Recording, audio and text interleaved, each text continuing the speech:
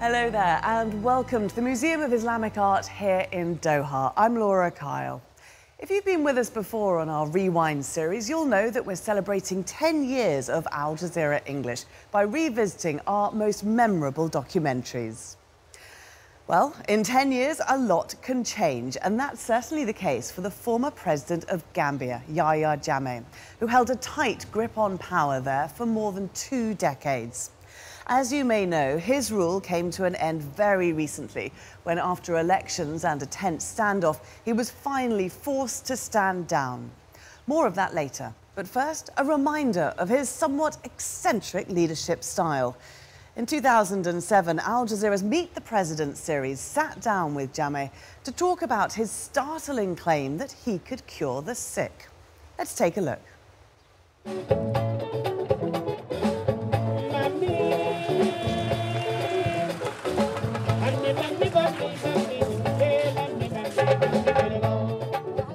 Welcome to the Gambia, land of sun, sea, sand, and a president who claims he can cure AIDS.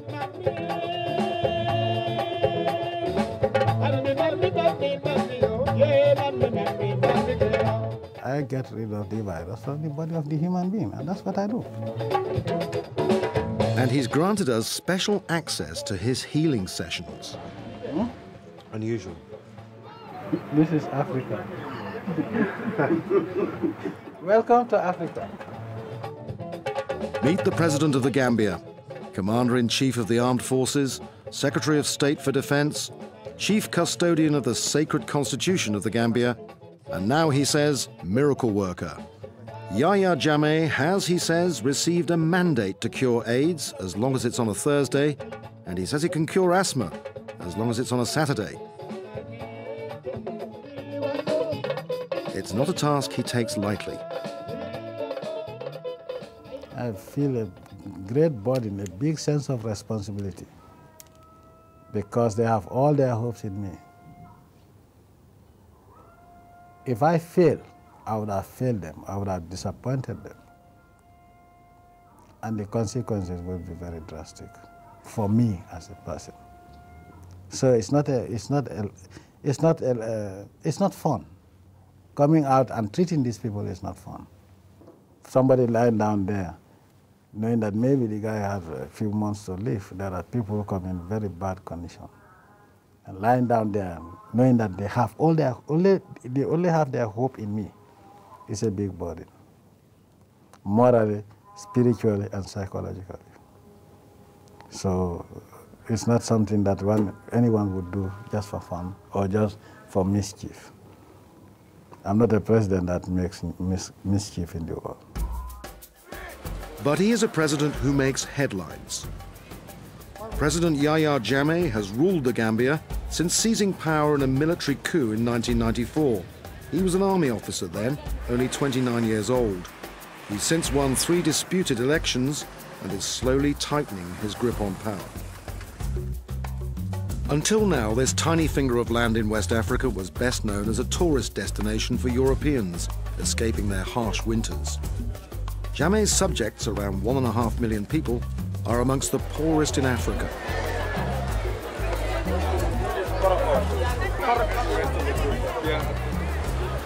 They're reliant on subsistence farming, tourism, and fishing. Like the rest of the continent, AIDS is destructive of ordinary life. Around 20,000 people here live with HIV. Outside State House, the president's home, people wait for hours in the stifling heat. All of Jammeh's treatment is free of charge. The gates open, the rush is on.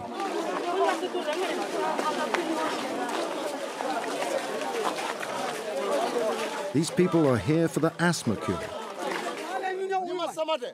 It was in January that Jammeh announced that he had special healing powers handed down by his father. Having reached the age of 41, he said he was mandated to use those powers for his people. Most of his spare time is consumed with the treatment. In fact, the entire government machine, from the health minister downwards, seems to have swallowed the president's bizarre claims. Now, as you could see, the patients are queuing, ready to take the medication from His Excellency the President. The President is a very strong man. He can spend hours here. Every day we do spend roughly 12 to 17 hours. I am a Western trained and I 100% believe in herbal medication. I've seen it working. This is my 14th to 15th year medical practice. I know when I tell you that this thing works, it works. Don't let me intrude. And this is the start of his ritual. It takes in herbs, bananas, peanuts, and prayer.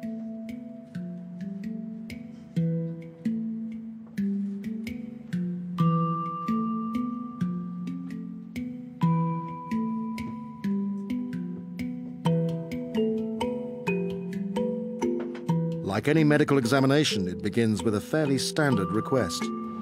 Take a deep breath. The pain is still there? Still reducing.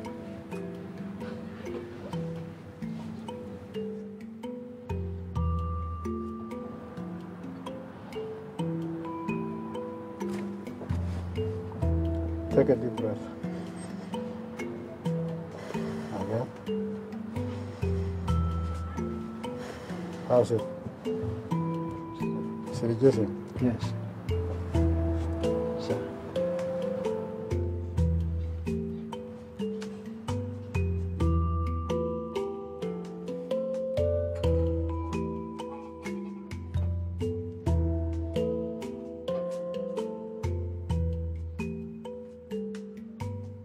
Take a deep breath. At first glance, the results appear dramatic. How's it? It's better, sir. It's gone or it's still there? It's gone. You tell me the It's truth. gone. Yes, I'm telling you the truth, sir. It's gone or it's still there? It's gone.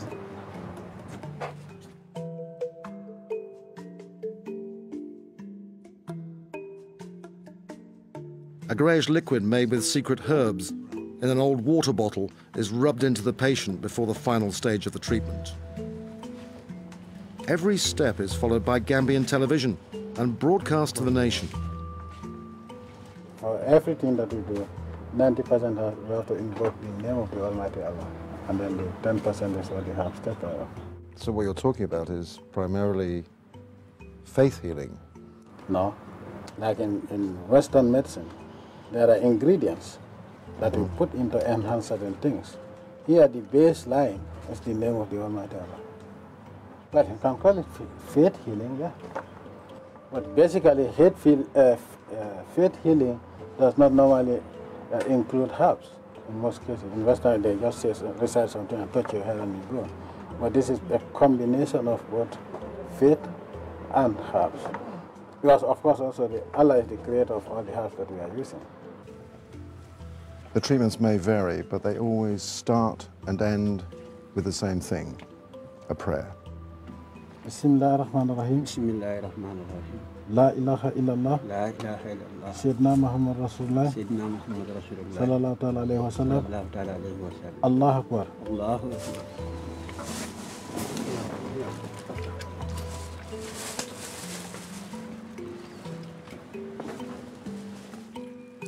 Jammeh's patients will go through this every day for between 1 and 4 weeks until it's decided that they've been cured.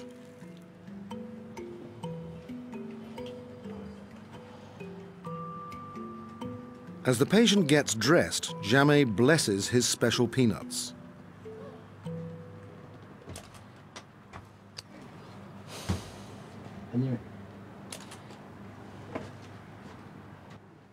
What role does the peanut and the banana have in your treatment? I explained to you the role of the banana the other time. It loosens the system. Peanuts also have a lot of protein. Yes. But not easy to digest. Yes, it helps to get rid of the virus. But it's a combination. It's not just any peanut. You have to play on it. The president opens his briefcase and produces his formula. It's a combination of herbs stored in a tub, and it looks like sawdust. But the president is silent on the ingredients of his herbal recipe. What is this?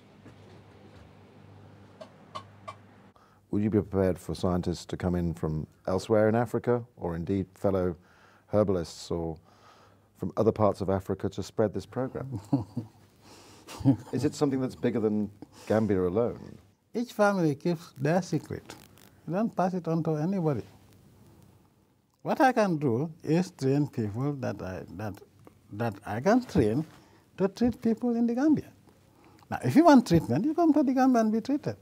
Whether I'll give this to anybody is no. N-O. Never in a million years. What about fellow Africans who are... Whether African, Asian, or somebody from space, an alien, I will not give it to you. So it's not a question of race or where you are. It's a principle. Coca-Cola will not give the recipe to anybody, whether American or non-American. So, with a cupful of evaporated milk, a secret blend of herbs, those peanuts and a banana, today's treatment is over.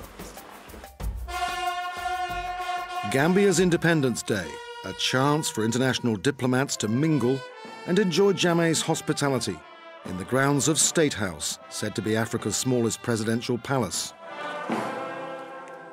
In this tiny African state, you might think there'd only be one topic of conversation, but HIV/AIDS doesn't seem to be on the agenda. But there are some who are prepared to talk, and their diplomatic language doesn't dismiss Jammeh's claims of a cure for AIDS and asthma. What we want His Excellency to do is to allow the international health institutions as soon as possible to come into the matter, to establish the treatment he's given to these people and how far this treatment is going. And as soon as that is done, I tell you, we have no qualms, we have no problems with it.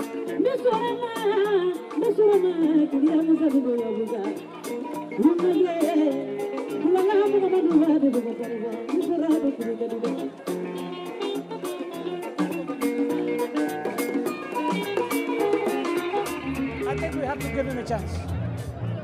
I think we have to give him a chance. He's African, and there are a lot of Africans who are expecting for new ways to be treated. Now we have to give time to time and see if it works. But if he's doing something, I think it's worthwhile to see how it goes. And we have to wish him success.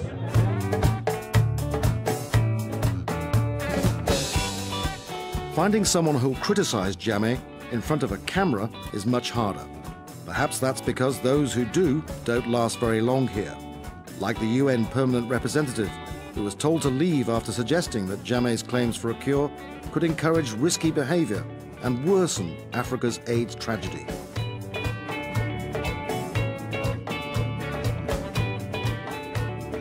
No sooner have the diplomats left than he's heading back to the treatment room for another long night of presidential healing. I must put to you some of the reaction to the project here, reaction from scientists such as Professor Jerry Couvadier from South Africa, an HIV researcher, who says that you have violated every foundation of public health and science in making these claims. Now, how do you respond to that sort of I don't criticism? respond to a non-entity. But do you...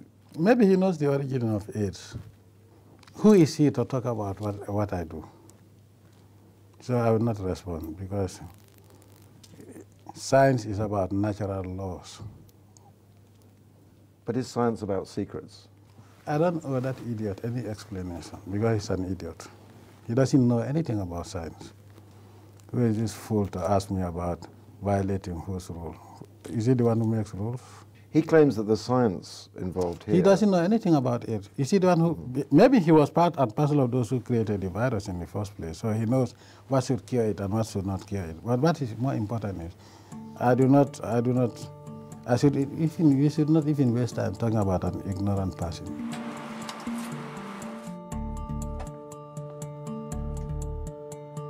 Professor Jerry Couvadier is an internationally renowned expert on AIDS.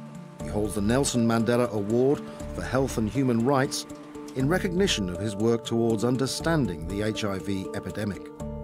President Jammeh has a high school certificate in biology and chemistry. All of Jammeh's patients are HIV positive. Some have been living with the virus for years. During their treatment, many patients gain weight and look physically better in the few weeks they've been under Jammeh's care. But AIDS experts will tell you that can be down to a variety of factors, not least the psychological effect on patients. They all want to feel better. They all desperately want the treatment to work. Just that can be enough to make the body fight back against the HIV virus. But it's only temporary. The virus is still there, in the body, gradually taking control. The best treatment so far, recognized by doctors the world over, is a lifetime taking antiretroviral drugs, or ARVs. These hold the HIV virus at bay. Jammeh's patients have to stop taking ARVs. It's a condition of their treatment. Their lives are in his hands. Do you think you're cured of AIDS? That yes. You're cured of HIV? I still have some, level of viral load, but I believe in time I will be cured, yes. Do you think that if you carry on with the treatment, you could be cured? Yes, it will be cured. Today's session goes on until 4 a.m., and that isn't unusual. You're laughing, you think that's funny? Everyone is exhausted. Does it concern you slightly that there could be an attitude within the public that the president has a cure for AIDS, we don't have to worry about it, and that could affect their behavior, their sexual behavior, and possibly cause a spread? No, I don't think so, because I don't think the mere fact that the hospital can fix fractures does not mean that anybody will stand or try to cross a busy highway, knowing that if you are crossed without dying, the hospital can fix it. I don't think anybody would joke with AIDS. If you have seen what I've seen, you see the type of how people suffer.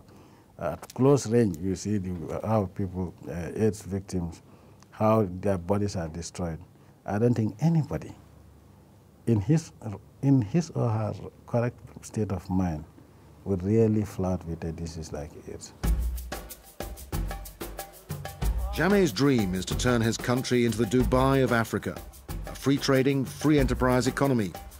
He wants to dramatically improve the standard of living of all Gambians.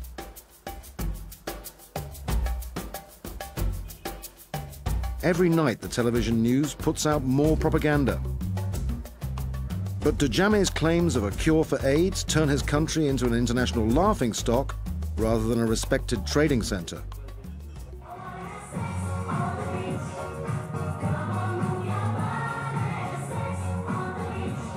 While Jammeh treats his patients at the State House, youngsters party the night away in the capital's nightclubs. Many of these young people are most at risk from AIDS, and they seem to have been brainwashed into believing that HIV is curable. Do you believe that the president of Gambia can cure HIV/AIDS? Yeah, 100%. Let us try and believe, because he's the first man to say it, and whatever he says, he does it. Let's have a hope and trust in him.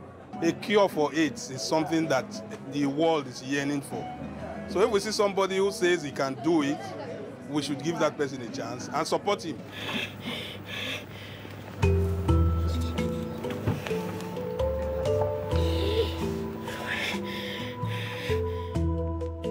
On Saturdays, asthma takes center stage. The treatment looks a bit like the one for AIDS. It's just that the blend of herbs is different, and it only takes 5 minutes to cure.